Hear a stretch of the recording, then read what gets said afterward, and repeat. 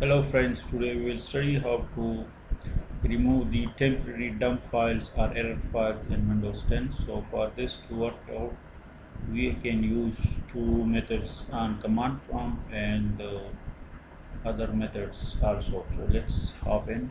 First we get to our settings and then search for the storage. So we get to search for our storage settings. Here we can see that storage menu has been opened. Now it's loading up the temporary files. So now as we can see, this cleanup temporary file has been loaded.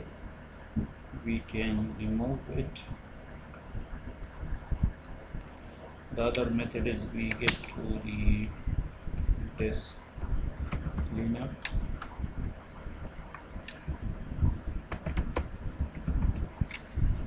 And we start it up.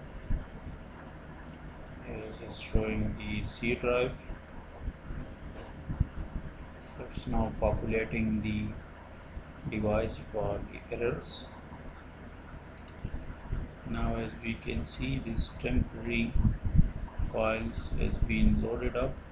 So from this menu we can delete the files we want to delete. Just have to click OK. Now we are advancing towards the command utility to delete our temporary files. I'll share the commands in the description. The first is to delete the memory dump files. So I hit enter, and the second command is the